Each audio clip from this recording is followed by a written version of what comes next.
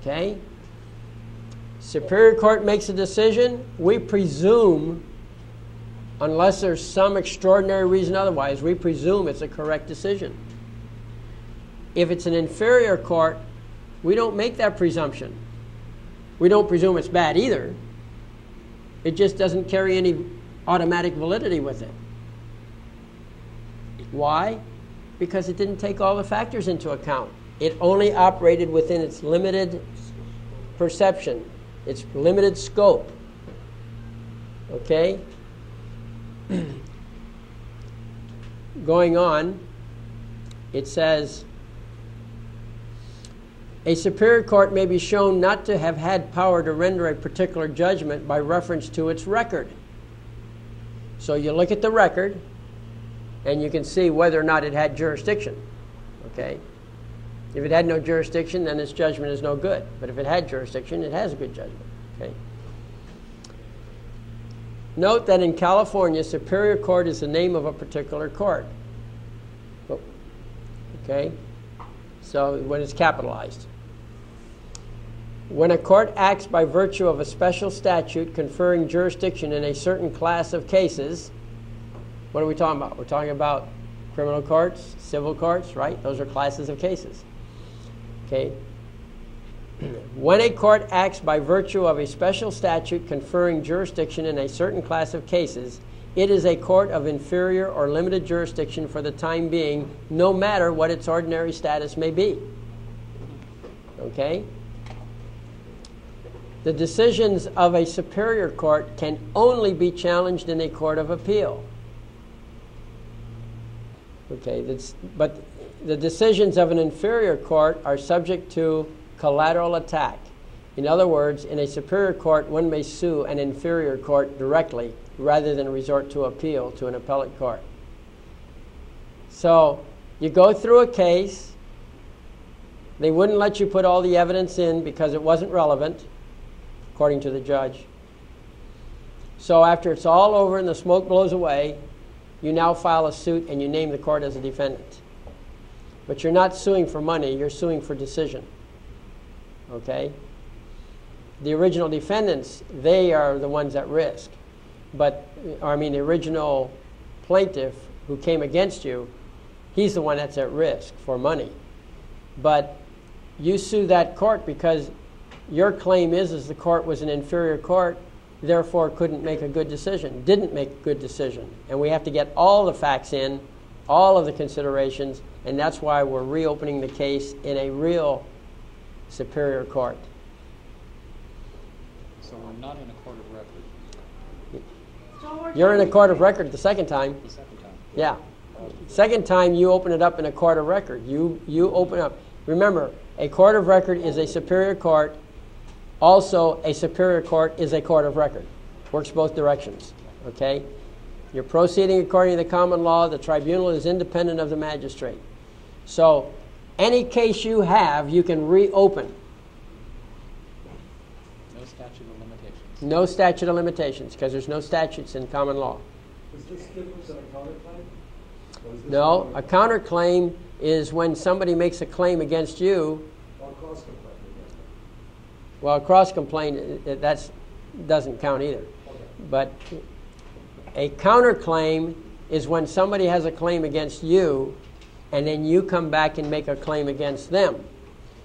But in order to make your counterclaim really stick as a counterclaim, the first thing you have to do is challenge their jurisdiction.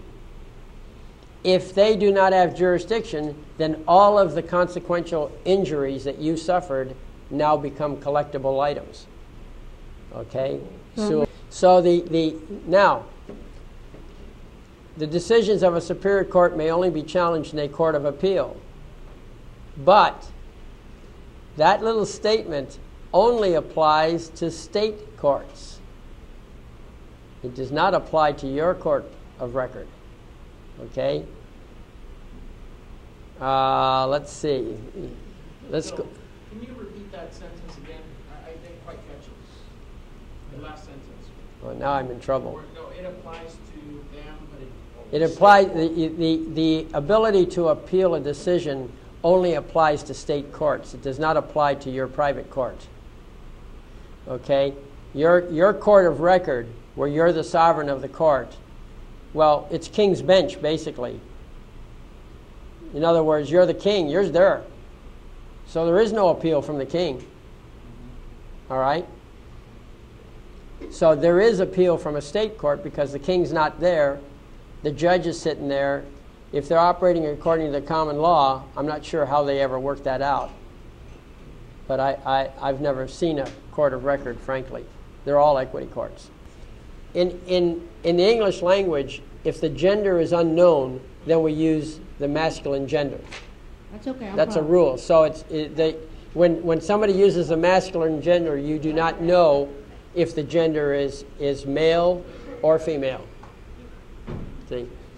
A lot of people object to it because they don't understand the neutrality of that. So, anyhow, now you're going to love this next item.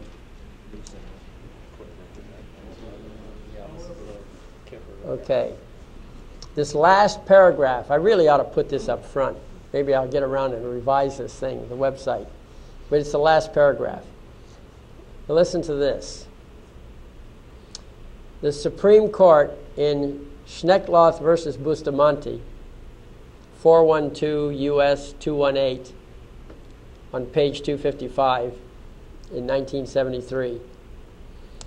That case in 1973 cited a very old case called Ex parte Watkins, 3 Peters at 202 and 203. And what they said was this, here it is. No statutory or constitutional court, whether it be an appellate or Supreme Court, can second-guess the judgment of a court of record. Quote, the judgment of a court of record whose jurisdiction is final is as conclusive on all the world as the judgment of this court would be, this court being the Supreme Court. It is as conclusive on this court as it is on other courts. It puts an end to inquiry concerning the fact by deciding it. So when you have a court of record and you come to that final judgment, that's it, kiddo. Not appealable. Now, that doesn't mean you can't go at it again. Remember, I said earlier that you can have a new trial on a case. But what's the probability of winning? You know? However the jury decided last time, it's going to decide the same thing this time. You know, so it could be a different jury.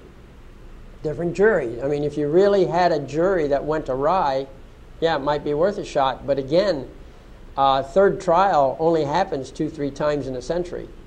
You know, it doesn't happen often at all. And so the system works. You know, but it's a new jury considering new things. There have to be new things pretty much, unless, like I said, you got a really sick jury, which is not likely. Anyway, the court of record, the decision of the court of record is not appealable. Any decision comes out of your court of record is not appealable. Your court is King's Bench. By the way, the word bench means court. Okay? So, it's King's Bench. You, whatever the king decides, you can't go above the sovereign. Okay? So, if whoever you're suing, if they don't ask for a jury of sovereigns, of peers, well then, ain't gonna make it. You know? You had a question. Yeah, Bill. California Constitution says that a court of record, or that says that all 3 levels of court, Superior Court, Appellate Court, and Supreme Court, are courts of record. Right. So why did they do that if a court of record is not appealable? Well, state courts, well, that is an anomaly. But remember this. The Superior Court can be an inferior court. We need a microphone here. The Superior Court may be an inferior court, and its decisions are appealable to the Appellate Court, which is a court of record, which can take everything into account. On the other hand, if the appellate court acts like an inferior court, its decision can be appealed to the court of record called the superior court.